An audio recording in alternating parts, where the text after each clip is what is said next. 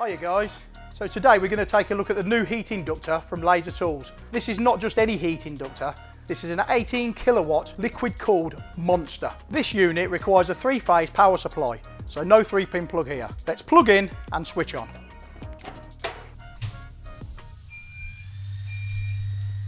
As you can see, the unit's fitted with a digital display.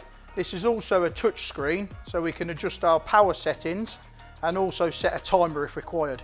We will give you a quick demonstration of just how quickly this unit heats up large components, like this track rod over here. For demonstration purposes, we're going to use a digital thermometer just to show how quickly heat is applied.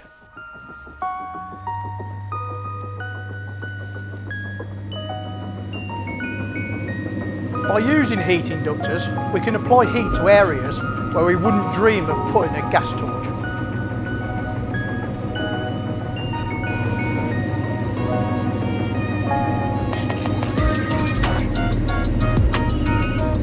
Now that the track rod has been heated, we can now remove the track rod end.